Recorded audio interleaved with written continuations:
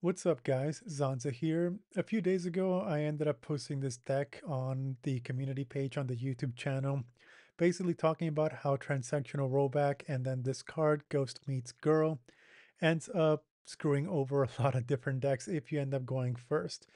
So thanks to Loom yugioh for giving me the inspiration of the deck. Originally I had thought of making this deck with Bestial, so level 6 monsters. But then I found, you know what? We don't even need them. We just need our good boy DD Dog, who happens to be a level 6 monster with two really good effects that I think would end up trumping Bestial, since you actually need your opponent to do their thing.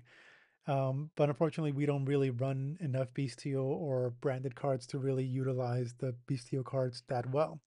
So forgot about him. DD Dog is in. And for those of you guys who don't know, Transaction Rollback has been added to Master Duel last week. It is an amazing kind of broken trap card that really shouldn't be there, especially in a one round format, but I digress. For those of you guys who don't know, you can, when you set it on the field, you can pay half your life points, target a normal trap card in your opponent's graveyard, and then this card becomes the activated effect of that card.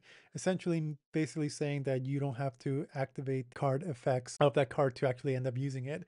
And then the number one thing that folks are going to be using this card for is the graveyard effect, which is the same exact thing, except of your opponent's graveyard, you end up choosing a card in your own graveyard. So combine that alongside Beatrice, Lady of Eternal, which quick effect lets you send one card from your deck to the graveyard, meaning during your turn you set either transactional rollback or Ghost Meets Girl to the graveyard, and then during your opponent's draw phase, you send the other card and then immediately activate, pay half your life points, and then boom, your opponent and technically yourself, you cannot North special summon from the hand, deck, or extra deck of that turn. This is a pretty good combo, especially if you end up going first. I ended up playing a lot of different test hands and ended up going in Master Duel and making the deck there too, kind of improving it alongside. So in this video, we're going to go ahead and show some basic combos that I tried to come up with in Edo, and then we're going to see how it actually played in Master Duel. For these replays, I ended up not going to custom hands because that's not really realistic enough. So what I tried to do is just go a few opening hands and then trying to see if I can actually make the combos going first. And so as you can see, thankfully DDD can pull it off thanks to DD Dog in this hand. We can go ahead and summon these two and then summon Dog, go into Dog into Beatrice. Beatrice sends transactional, and then we pop off into the standard play. I didn't do the play correctly here because I unfortunately missed adding DD Cerberus to the deck, so I couldn't go off completely, but you can basically see the general combo here as we were able to pull it off. Same thing for this next combo. I didn't really have much going for me, so instead, let's see what we ended up doing here. We threw that in there. Going for Swamp, Fusion Summon. Now I can go into these two, go into Beatrice, and then go into the standard play. The reason why I ended up doing it this way is just to show that you can do it in multiple different ways, but also because we ended up having Dark Contract with the Swamp King. Swamp King lets us pop off on the next turn now that we draw our next card, and can continue to pop off from there.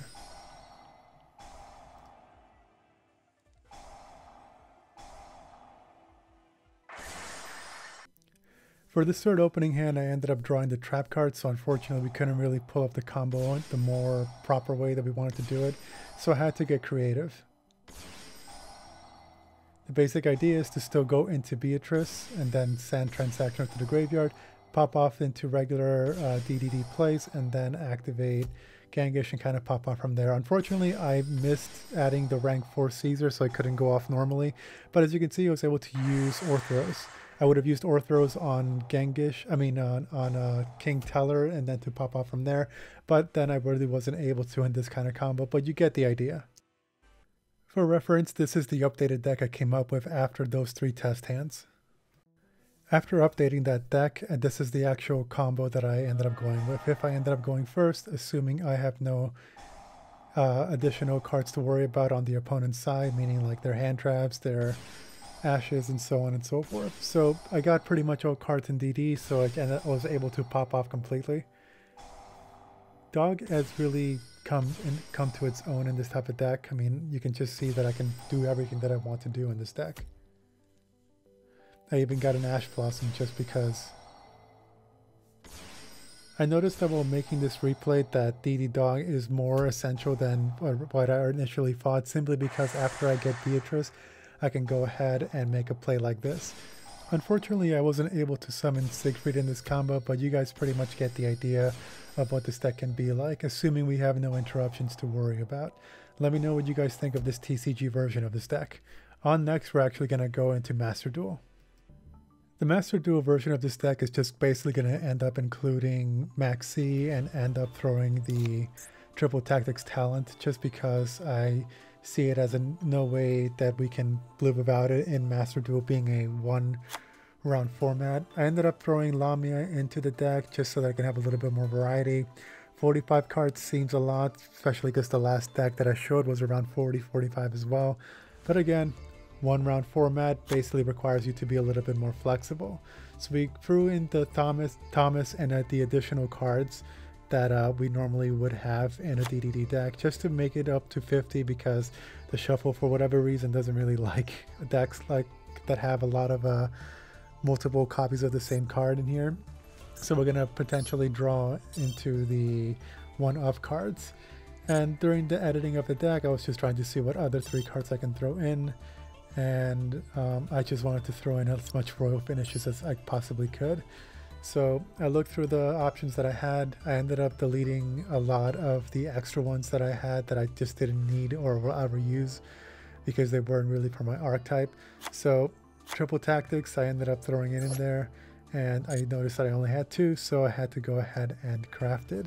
But anyway, this is the final version of the DDD deck for transaction plays, and I'm just going to end up showing the rest of the replays, showing to see if I can even actually pull it off or not. As Mike Tyson once said, everybody has a plan until they get punched in the face. So with that being said, that's the reason why I ended up making the deck from 40 to 45 and then 50, especially for Master Duel. I just wanted to make sure that I had more options rather than just rely solely on the combo that we're trying to do here. So I hope you guys do the same thing, and remember that DDD, like other decks similar to it, like Heroes and even Black Wings, we are a toolbox and not enough people are using it as such. So hopefully this type of replays end up kind of opening your mind into what little things we can do. And if we have cool combos, like even the Kali Yuga Turbo is not unbeatable if you don't go first or if they disrupt it. That's why, again, use the deck as a toolbox.